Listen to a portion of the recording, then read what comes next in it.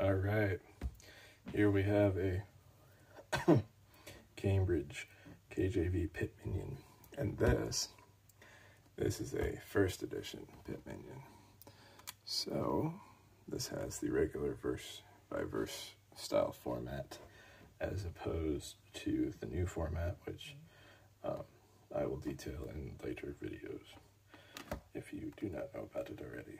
And this, as you can see, I've had this rebound. It is not what you would normally get.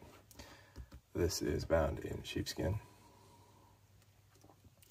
I have Holy Bible KJV there on the back, front and back. And this has been rebound with a pasted down method also, but it was done very well.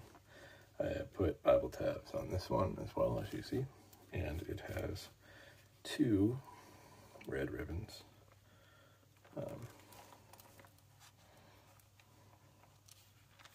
Have not used this either much since it's been rebound, but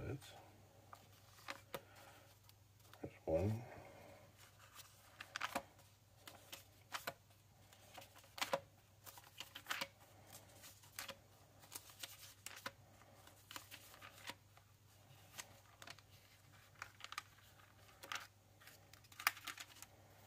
There's 2. So you've got your 2 red ribbons, of course. These are much thicker than what you would get on a original Pitt Minion. But the contents are going to be the same. So if you get a first edition Pitt Minion, this is what you'd be looking at. They'll come up on eBay sometimes. There was just one up there. I think it's sold, but I saw it. And they won like $50 for it. It wasn't leather bound. I don't think it was the simulation type stuff, but it was a good price for a first edition Pitt Minion, so thought I would throw that out there. You can find good deals there sometimes. You've got Holy Bible containing the Old and New Testaments.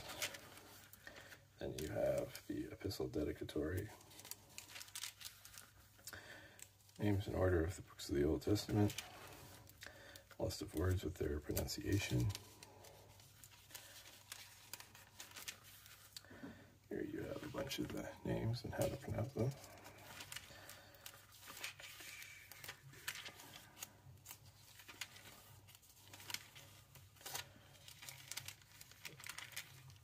And then the first book of Moses, excuse me again, called Genesis, chapter 1.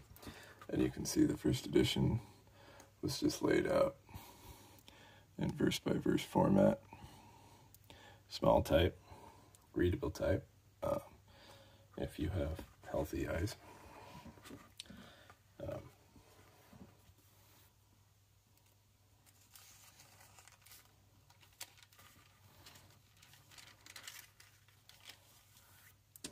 And this is art gilded with deep red art gilt. And I cannot tell you if this edition, the first edition, originally came with that, or if this was added later. To me, it looks original to me. I've seen people who do it themselves with archival ink, and it just looks different. So I'm pretty sure this was originally art gilt in that way before I got it. I had got it, and somebody had tried to rebind it themselves with a blue cover, which I actually still have, but it didn't get out. And it fell off because they didn't do it properly. It didn't use the right glue and everything else. So I had to take it in and get it redone. But I'm glad I did, because it's, one of a kind now. And I really like this Bible. Anyway, getting more into it here. Get into Psalms. Psalms is just verse by verse Psalms and Proverbs. See there? And it has a little bit, she added a little bit of a yap, as you can see, to protect these tabs, which is pretty neat. And she rebound it for me. That was a local binder. Doesn't have anything online, unfortunately, that I know of anyway. So, but if you want a Bible rebound, or have one that maybe you didn't spend as much money on, it's worth getting it rebound by a professional. Get into the New Testament for Lord and Savior Jesus Christ, Matthew, and as you can see, it is not red letter. This is also black letter.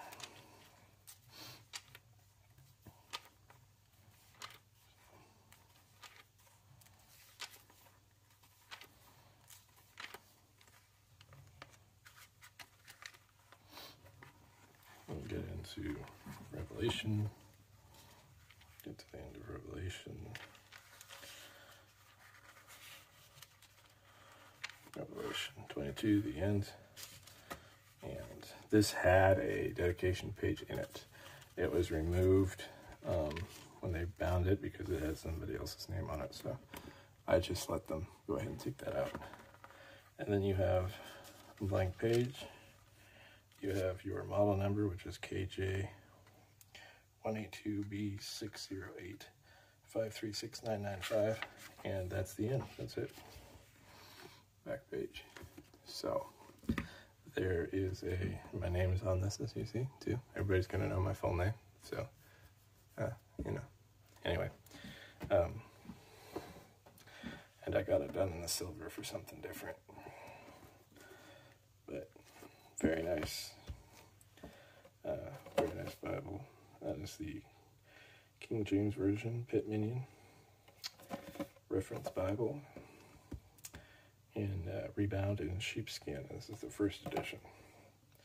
And if this is the original box, which it should be, this was originally done in black bonded leather, it says. So this would have been a bonded leather Bible. But there's that one. God bless.